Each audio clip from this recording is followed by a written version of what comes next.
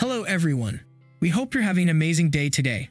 Since it's officially the fall season, we believe it's difficult for any one of us to be in a moody mood as the season comes with its positive vibes.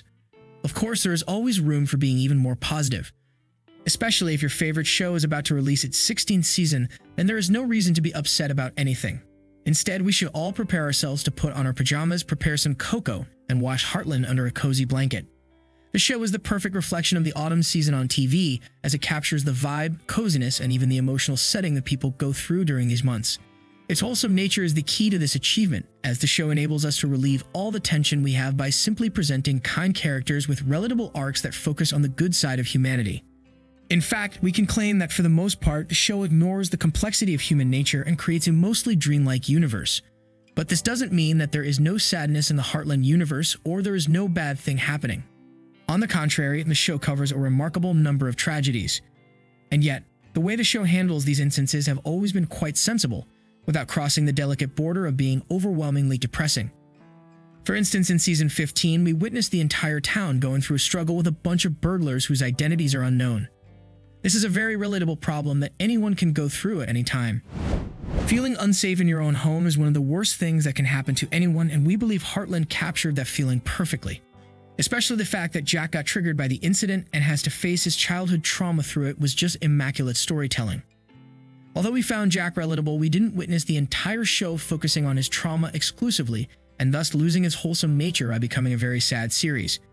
It seems like Season 16 will be even more bubbly, as the most recent promo of the new season suggests that Heartland will be cozier than ever, as the majority of our characters are going through a very happy period in their lives. Here is the official synopsis of Heartland Season 16.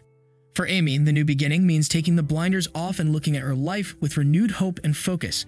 She'll be challenged by the horses that need her help, but she'll also open herself up to the possibility of new friendships and maybe even romance. Just as Lou and Peter have recommitted as a couple, Katie will struggle to find her place in the world and in her family. The synopsis continues. Tim has never been happier in his marriage to Jessica, but a ghost from his past will force him to reconsider mistakes he made years ago and seek ways to atone for them. This synopsis reflects the new promo perfectly, as we watch Amy training Lyndy on horses while Jack and Tim are being there to support her. We also saw Lou with Katie again enjoying their time on the ranch. One person that was missing from the entire promo was Georgie, which is a shame as she was one of our favorite characters and now she has been missing for almost 2 seasons. We know that she goes for training in Florida, but we were hoping that she would return to the Heartland for Season 16. Since it's rumored that Season 16 will be the one that will mark the date on Heartland recovering from Ty's death, we were confident that this season will bring all the remaining characters back together to revive the Heartland spirit. The promo photos supported our idea, as we saw Mallory and Jack joining the Heartland family in a dinner. Even though this is very much remarkable, we're doubtful if her return would be effective enough to cover up for Ty's and Georgie's missing. In fact, some fans are already raging over Heartland for still failing to replace Ty properly. One fan wrote the following words under the promo footage. "Without Ty, I lost interest in Heartland. I skimmed through Season 14 and didn't bother with 15. From the little I saw that the new girl is just a rehash of young Mallory. I'm tired of Lou's never-ending relationship dramas. A potential new love interest for Amy boggles my mind. I'm done." Now these words prove that the fandom doesn't believe the show can recover from Ty's death, claiming that a new love interest for Amy would worsen things even more. Well, we're not sure if we agree with this argument. In Season 15, we got introduced to Finn, whose grandfather was in love with Amy's grandmother despite being besties with Jack. Thus, there is bad blood between Finn's grandfather and Jack. Still, this didn't stop Amy and Finn from getting into some flirtatious action, which was adorable. The fact that Amy was able to share her most intimate feelings about losing Ty with him was so precious. For his reason alone, we are hopeful that he might be a good love interest for her.